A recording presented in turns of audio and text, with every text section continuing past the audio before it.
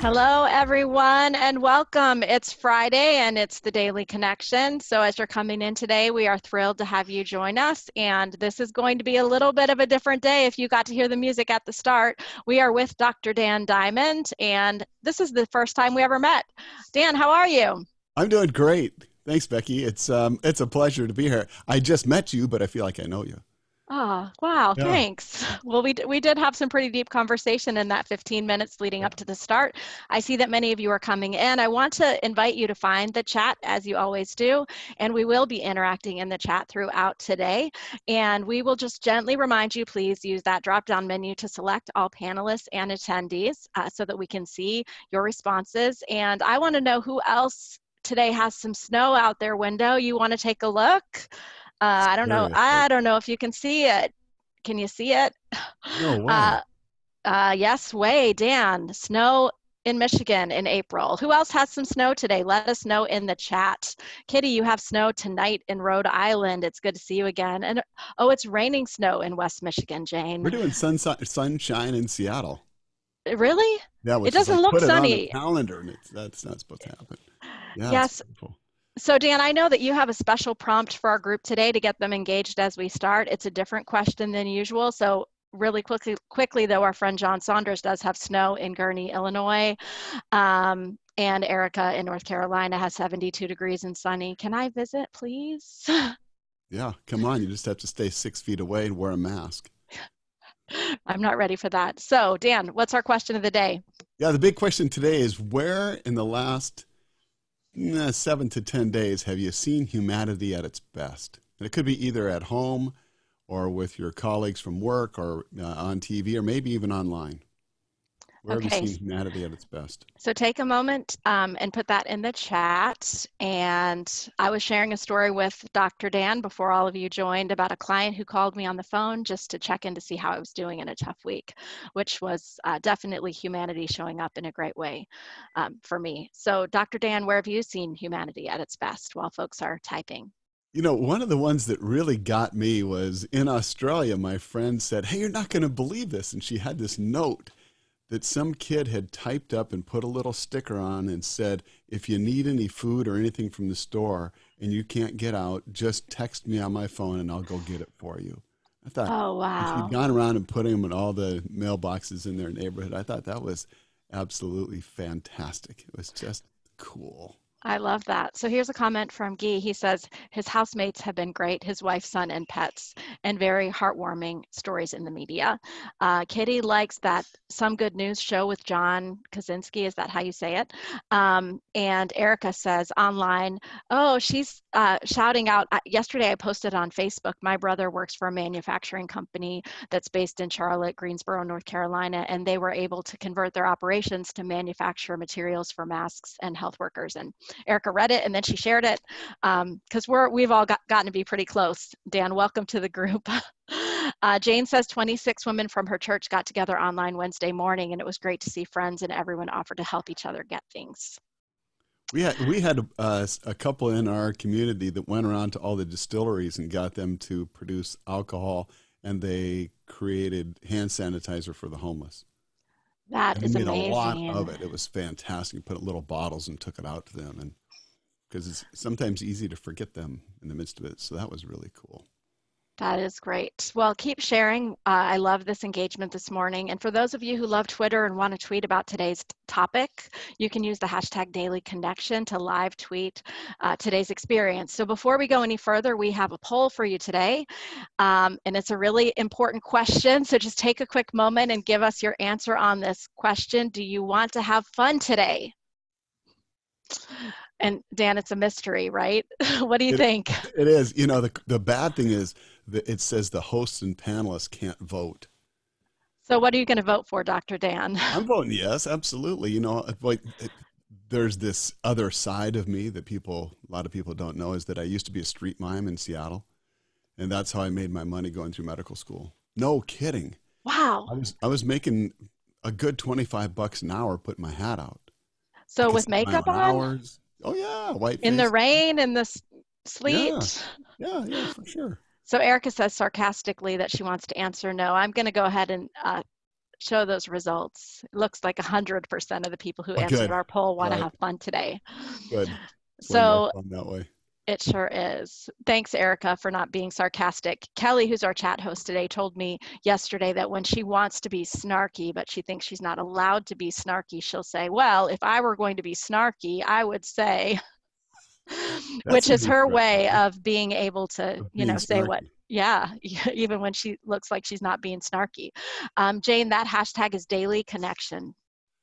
Okay, just to prove this to you, hold on. Here we go. All right. There it is. Oh, wow. That's amazing. I put this picture on Facebook and I said, invisible boxes for sale. Keep yourself safe from COVID-19. $8 each. And somebody busted my chops. They said, "Well, my neighbor's in quarantine. You're not funny at all." Oh, And I thought, well, you don't know my world. Let me tell you a bit about my world. If I don't use humor, I'm in trouble. all right. Well, I'm interested to see how you're going to incorporate some fun in today's topic because it is somewhat of a serious topic. We're going to be talking about how to have resilience in times of disaster. So, Dan, you've responded to lots of disasters around the globe, and maybe while you're answering this question, you can tell us about what some of them are and introduce yourself to us. But I'm wondering what you've learned from those experiences that can help all of us during COVID-19. Yeah, I ran the medical triage unit at the New Orleans Convention Center after Hurricane Katrina, and I led first in teams into Haiti, the Philippines, Honduras. I've been to all kinds of crazy places. I've been doing this for like 35 years now. And each disaster has a little different personality and some different learning that comes with it. Katrina was I try to come back and have one word for each disaster so I can kind of file it away and process the disaster. And Katrina was bizarre. I saw the weirdest stuff. Katrina was like a post-apocalyptic Mad Max and the Thunderdome experience. And I'm so glad that we're not doing that now and that we're getting along. If I was going to put one word on COVID-19, it would be kindness. Yeah, I mean, the politicians are fighting and being ridiculous, but those of us that are living in the real world are showing up and we're kind to each other. And it's just fantastic to see that. Haiti was devastating. It took me 3 or 4 months to recover. I cried coming back from that one. The Philippines had to have 2 words, tender mercy, because Say more about that.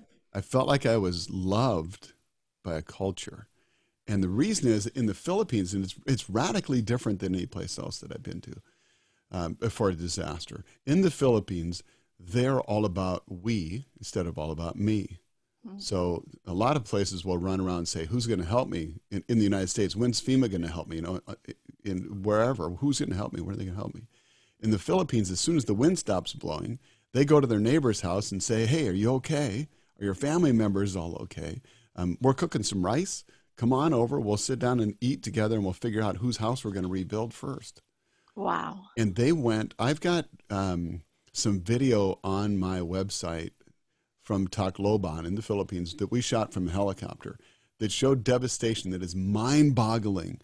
Like there was cargo ships that were tossed up on the beach and they would just squeegee all the homes off. It was a horrible situation. The devastation was mind-boggling. And now it's 6 years later, and not only have they rebuilt, it's better than it was before. And the mayor's office about 9 months ago put out a video called Tacloban, the happiest people in the world. And I watched this video. You can search it on YouTube, Tacloban, the happiest people in the world. It made me weep. I watched it 5 times. I cried every time. I was like, how did you pull this off? Because so many areas that once they get hit by a disaster like that, they really have a hard time coming back. And this is a great example of what happens when we show up as we instead of me.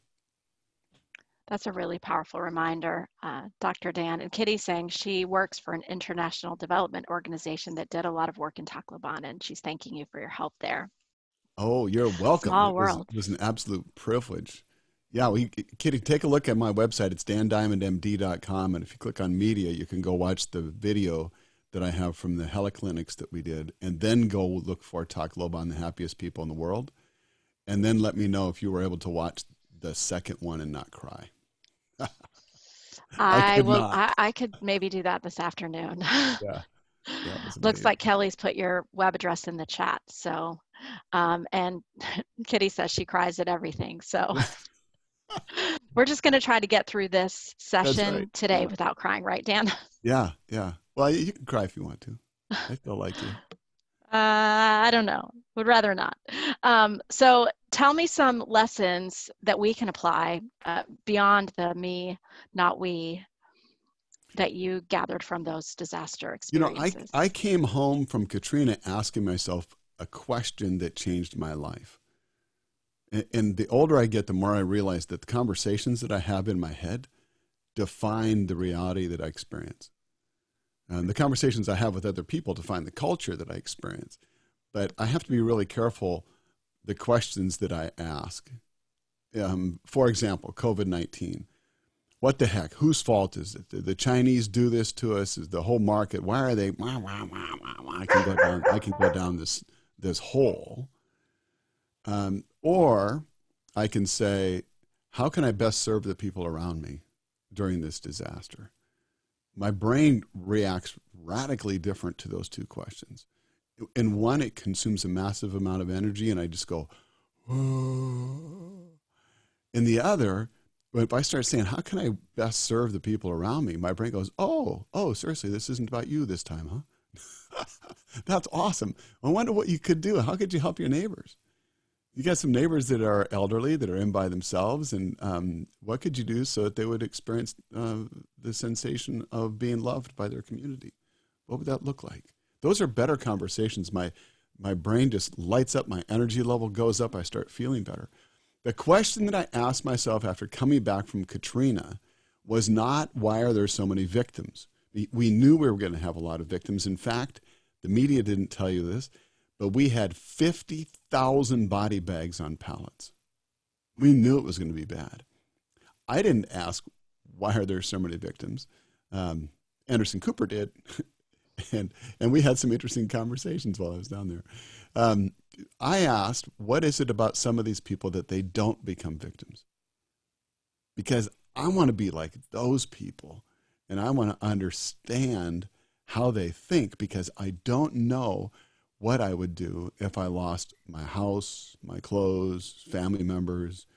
Would I just sit on the curb or lay down, face down on the ground, or would I be up and able to help other people and contribute and leave a legacy? So I wanted to understand how they think. And I remember watching an interview on CNN, and there was a woman holding her little daughter's hand saying, when is George Bush going to bring me my food? Screaming into the microphone. And I'm thinking, why would you think that George is going to? Because I'm going, he's not. George is busy right now. He's not going to come and bring you any food. But Julian Rotter back in the 50s talked about this idea of locus of control, that some people have an external locus of control. The power is external to them, and stuff happens to them. Thrivers, on the other hand, have an internal locus of control and believe that nobody can ever take that away. Like Viktor Frankl, he's an Austrian psychiatrist, spent 7 years in the concentration camps during World War II. He said that nobody can take away our ability to choose how we're going to respond in any given situation. He described it as the last of human freedoms. So locus of control is part of it. So let me draw this out for you. Oh, I love this. Dan is fancy with Zoom, folks. So we can go like this, and we could say at the top we have the powerful. The question is, will you be able to read my Dr. Chicken Scratch here? But I can. How about everyone else? yeah, and if you've got my picture small, just click the button in the right upper side and you can make it bigger. Powerful and powerless. So some of the people show up in disasters and they say, I have the power to make a difference. And some people go, when is George Bush going to bring me my food?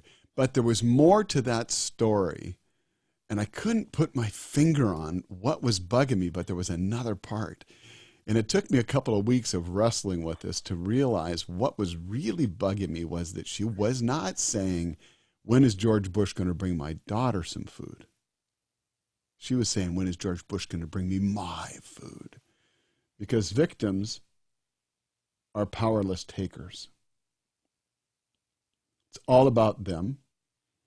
And in fact, they start hoarding during disasters. Hence, we have no toilet paper, and you have to use both sides of your toilet paper now. Just kidding. So we got the victim is the powerless taker. Go like this. Give it a little color code going on here, trying to get fancy on you. If on the other side here we have the givers, it's just simple, powerful, powerless, givers and takers. But the powerless givers are the bystanders. And they sit back and they say, well, somebody should do something for these poor people. Oh my gosh, look, somebody should do something. And it never occurs to them that it should be them. And sometimes, and by the way, these are not different types of people. These are different types of mindsets. And that's hugely important, because if this is just a system for me to be able to label other people, then I have failed you. This is a system for me to do in some internal work. This is for internal consumption. So sometimes I'll show up as the victim. In fact, if you asked my wife, she would tell you, that's my favorite go-to place when I'm under pressure. Nobody's taking care of me. I don't know. And I get all mopey. Or, honey, I really have a headache and I don't feel very good. And she'll say, oh, just go ahead and sit on the couch. I'll clean up the kitchen. I'm going, yes, yes. It's all about me. And it's I don't have any power. I'm just going to sit over here and get other people to come and take care of me and rescue me. So the bystanders are sitting around going, well, somebody should do something, but it never occurs to them that it should be them. And then you have the controllers up here in the upper left. The controllers were people that were actually shooting at the rescue people during New Orleans. And I'm looking at this in disasters. It's really easy to see human behavior and see it in its rawest form, and it's so obvious. You go, I wonder, if you're on top of a building and you're shooting at the people in the rescue boat, what do you think the chances are they're going to come back and get you next trip? 0. Not going to happen. We're going to tag the building as an active shooter, and we're not coming back. No way. You're going to die on top of your building. We're not coming back. And I thought, well, yeah, I would never do that. I would never shoot bullets at people. And that was all okay, and it was in my brain kind of all walled off for a long time. And then one day it got out, and it got out by a different question. Hey, Diamond, you ever shoot a look at your wife? I went, oh, dang. Yeah, I've done that. You ever shoot a comment at your kids because you were the one that was in charge, you were in power? Yeah, I've done that. You ever shoot an email at people that work for you because it was all about you and you got the power? Yeah, I've done that one too. And it's like, man, why would I do that? Because I know it doesn't work. And sometimes throughout my life, I've heard people say, if I don't look out for number one, who's going to? And I would say, if you look out for number one, who's going to? Really? So, like, if you step out in front of a bus, your whole team goes, no, no, no. It was such a nice bus. But nobody will dive to save you when you're the controller. The thriver is the one that shows up and says, I have the power to make a difference, and it's not about me, and I don't care who gets the credit. That's a whole different mindset. If I come into a disaster zone and I have that attitude, I can get work done. So I have the power to make a difference. It's not about me, and I don't care who gets the credit. So if you take this, the powerful, and you take this, the giver, and you start thinking about what does that mean, the powerful giver? And you can translate that. And this gets kind of gutsy because nobody ever talks about this stuff in business, but I'm going to anyway. You can translate out the powerful giver as unstoppable,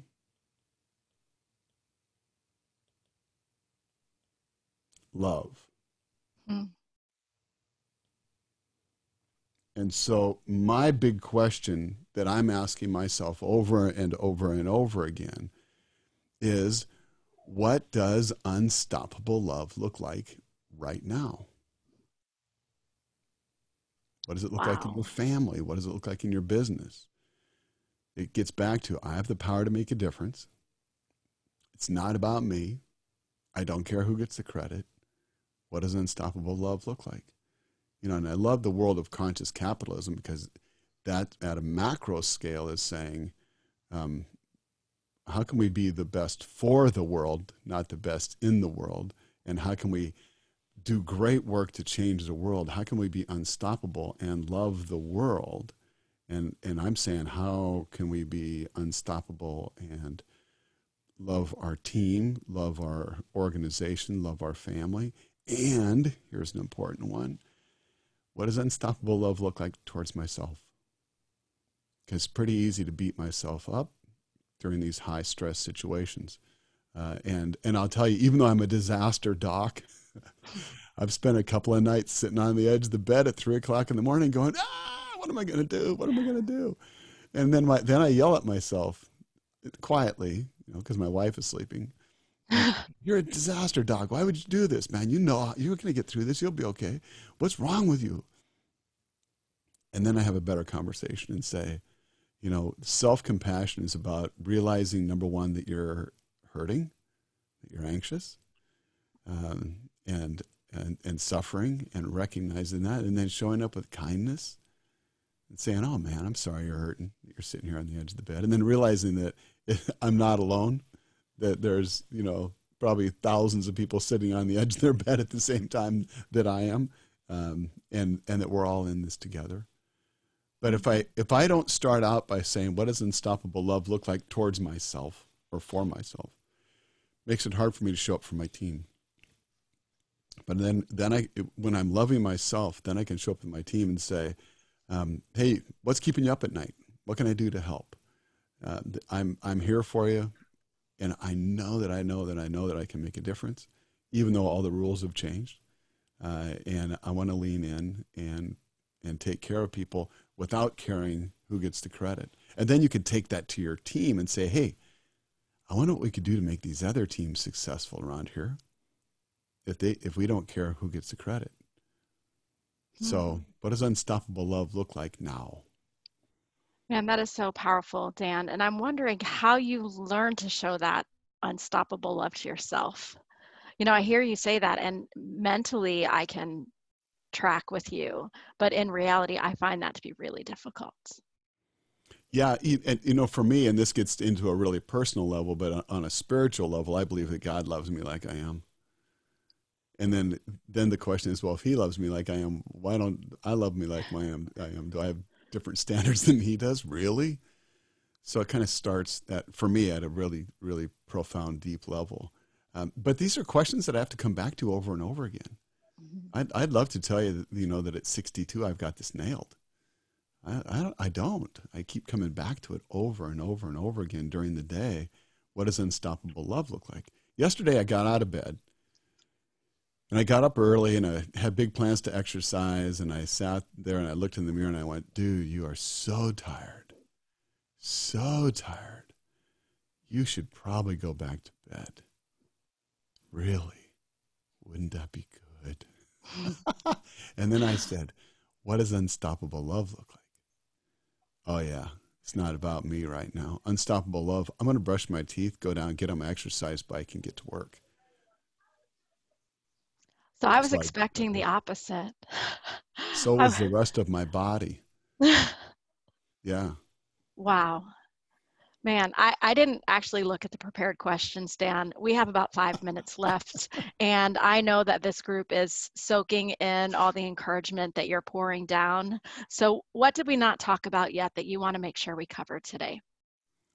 Oh wow. There's so many things that we could talk about. I think briefly, one of the things that I've found, just because I'm an old guy, and I so much wish that I would have been born smart and then got stupid. But because I was born stupid and I'm getting smarter, still going to school, by the way. Um, you know, how do you show up for people when they're hurting is a good question, because if we don't know somebody that's lost a family member yet, we're probably going to know somebody pretty soon. And also people that have lost jobs, and there's all kinds of anguish going on right now. How do you show up? I've found that there's 3 different ways that I show up. Number 1, I avoid them, so I don't show up. And I say to myself, well, they probably don't want me to interfere now. They need time to process this. Really what I'm saying is I don't want to experience the pain. I'm trying to protect myself. I'm going to stay away. And the result is there's going to be a gap in my relationship with them. I can still be friends with them, but there will always be a gap that can't be repaired, that they're going to say, well, when I was hurting, you weren't there. The second way that I show up is with answers and think that I know what's best. And this is so hard as a doctor because I'm a professional problem solver. That's what I do.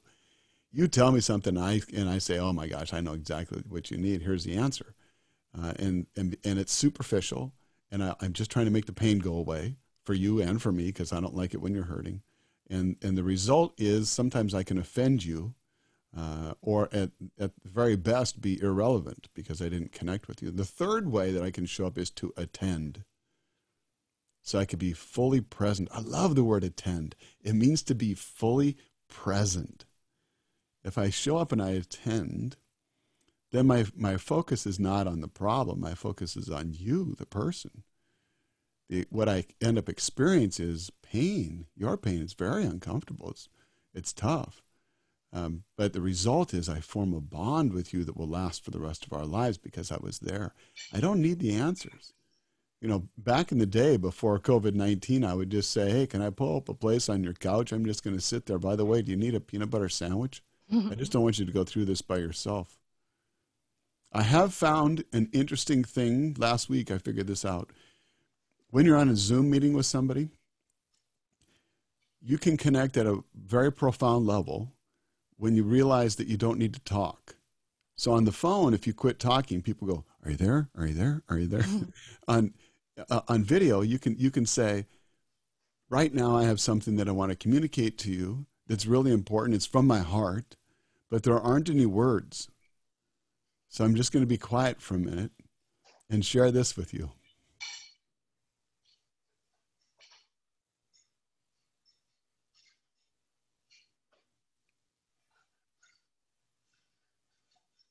And it can be very, very profound. So, yeah, we're in interesting times. That's what I know. Hopefully that's helpful. From what I'm seeing in the chat, this has been exceedingly helpful. Dan, I'm grateful to John Saunders who introduced us. I'm grateful to you to investing your time with us today. And I'm grateful for you, the people who keep showing up every day to learn and grow together. I know that your words during this half hour and later on video as other people watch will make an impact. And I thank you, Dan, for the way that you're choosing to be a positive, an unstoppable force of unstoppable love. I don't have any words, sorry. That works. Yeah. And there's also the part about the fact that you're choosing to be a giver and make it about others. Yeah. So tremendous.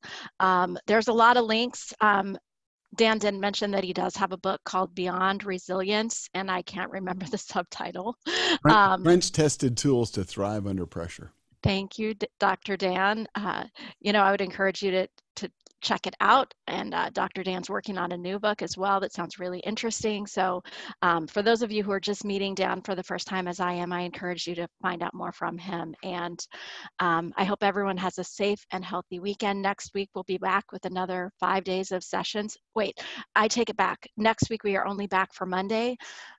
Thursday and Friday. Christy Kirk and I, my colleague, we're participating in a virtual book marketing event on Tuesday and Wednesday. So the Daily Connect is canceled on Tuesday and Wednesday, but we'll be back Monday, Thursday, Friday, and Monday. We have Randy Conley. He's from Ken Blanchard Companies, and he's going to be talking about trust. So I hope that you'll join us on Monday. And Dan, do you have any kind of parting summation for us, or music? One last thing I almost forgot to say that I'm doing these virtual workshops with organizations now and having a blast. It's so much fun. Not the talking head, that's boring. Even though I'm a keynote speaker and that's what I do for a living, these virtual workshops are spectacular. We're doing breakout rooms and facilitating some phenomenal conversations that people have come out of these experiences saying, I feel connected. I feel like I have hope again. I feel like I'm back on the mission again. So if you have any interest in that, shoot me a note at dan@dandiamondmd.com. Be happy to explore that with you. And we're working on a fee structure for these events that's sensitive to the fact that people are struggling and some organizations are going through a tough time. So don't let that keep you away from exploring it if that's something you think would be helpful. Thanks so much. Dan, you want to send us out with some cool music? Because I think Oh, most of the people yeah. missed it at the beginning. Oh, yeah. The big question is, will you dance when I play the music? Me, no. Yeah, come on. I am not a dancer. Sorry. Everybody have a terrific Friday.